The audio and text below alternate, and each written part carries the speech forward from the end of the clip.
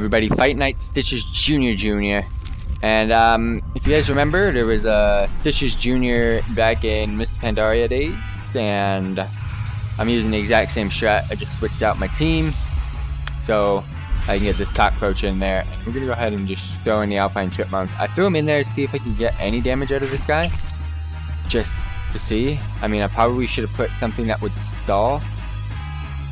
I mean, this is kind of pointless because I'm already quicker. I mean, I don't know.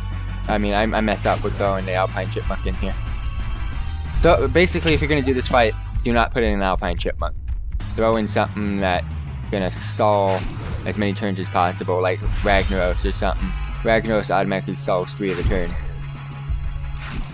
I brought this guy thinking I should do some damage, but you don't need to do any damage to this guy. This guy's gonna stall some turns because he's got a great heal and he can hide really well.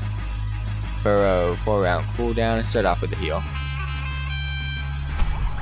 I'm gonna burrow because I need him to last 8 turns anyway, so I should be able to burrow twice.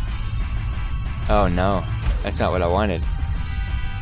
And also, computerized NPCs, they do the same rotation of their moves, almost. They're on rotation. So, you can figure out their rotation, you'll be able to figure out when you should be using your moves.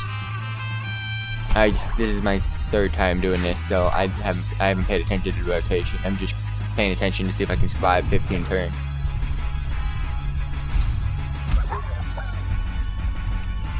Alright, should be able to survive and dig.